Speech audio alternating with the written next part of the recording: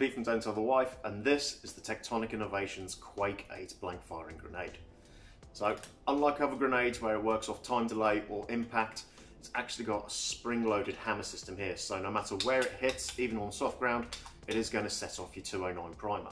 Grenade comes in 12 different colours, including the usual blacks, blues, greens, pinks, purples, whatever you can think of, they've made it in that colour for you. Grenade is made out of stainless steel and weighs just over 460 grams. So there is a bit of weight there, but it's not too bad.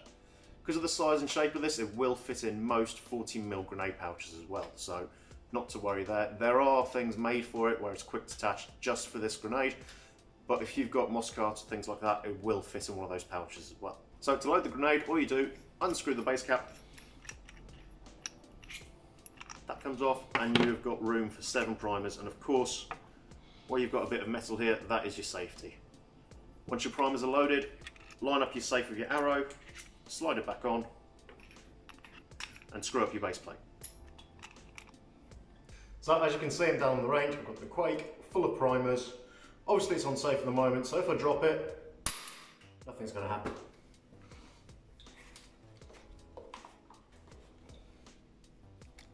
Click it on 1, and let's see how else you can throw it before it goes off.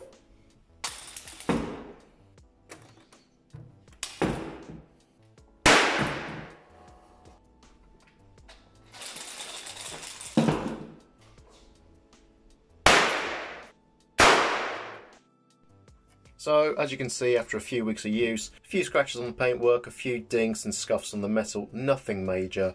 Been throwing it on this concrete floor for a few weeks now, it's still working fine. So during the test you can see that rolling it, no matter how hard you threw it against the wall, it wouldn't go off unless that hammer actually moved. I think I got 1 out of 6 throws for the rolls. Posting it, throwing it around corners, anything like that, not a problem at all, went off every time. Obviously, as it's a BFG, they are going to be underarm throws for site regulations and health and safety. Other than that, it's a great piece of kit. If you've got any questions, leave it in the comments below. Until next time, thanks for watching.